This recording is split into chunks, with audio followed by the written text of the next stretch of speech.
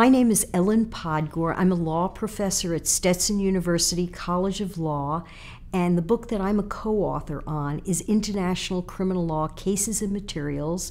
It's a case book, and I co-authored it initially with Ed Wise, who's now deceased, and now I have a wonderful co-author in Roger Clark from Rutgers Camden. The focus of the book is about international criminal law, but international criminal law is a word that has so many different meanings. And so what's very unique about this particular book is we take transnational law and international criminal law and we put it together in a very concise book.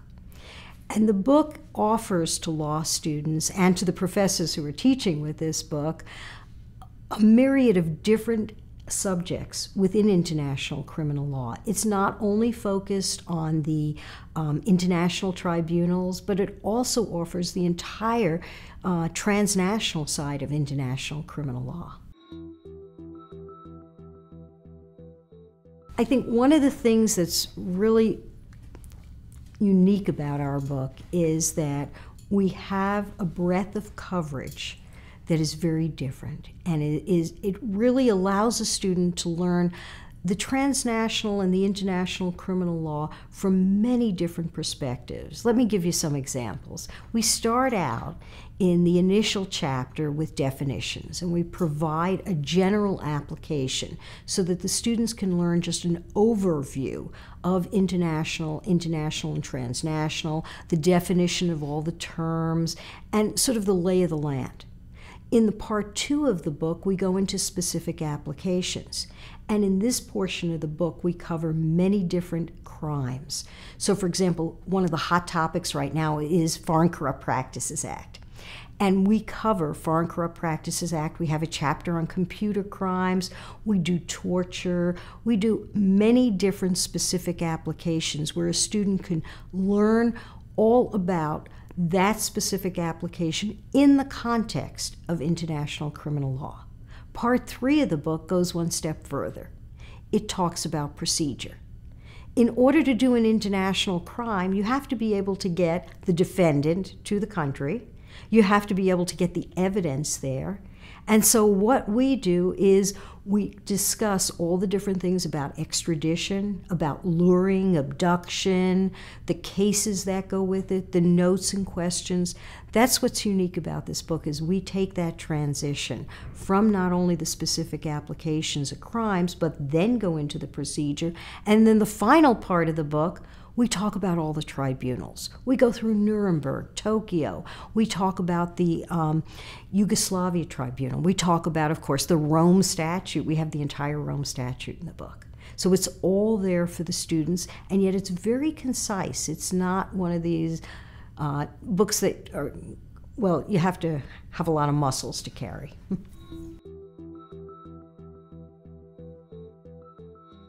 We have 2 things that I think are really unique about this book. One is, of course, we have a teacher's manual. But every book has teacher's manuals these days. Our book not only tells you about the cases and gives you some notes and questions that you can ask as a professor using this book, but more importantly, we have problems.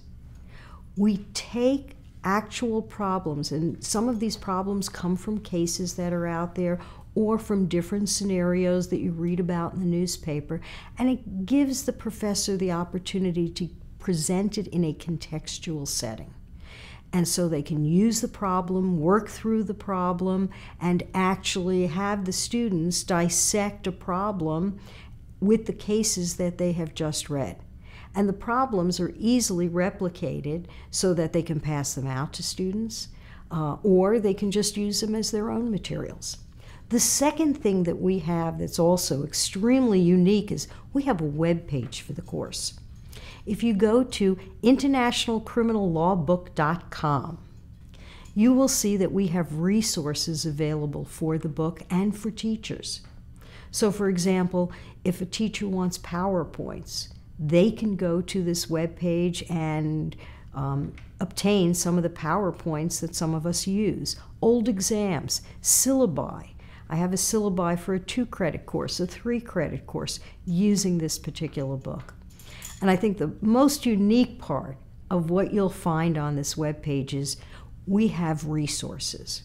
So new materials that come up, we put it right out there. You don't have to worry about, oh my gosh, have I kept up with the subject? Am I prepared for class?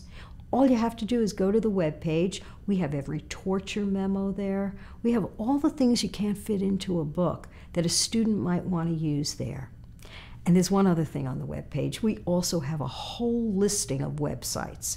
So if you're teaching the course as a seminar and you want to give an assignment to the students or they have to pick paper topics, this is a great place for them to start. Let me just say that we always welcome suggestions. Roger and I really appreciate hearing from all of you out there. So if you have any thoughts about the book, anything you'd like to see included, any changes that you think we ought to make, if you by chance find something we made a mistake on, tell us. Don't hesitate. And we welcome any thoughts that you have, and we hope you enjoy using it. It's worked very well for me. I enjoy teaching the course. And I hope you have as much success with it as we have had. So thank you.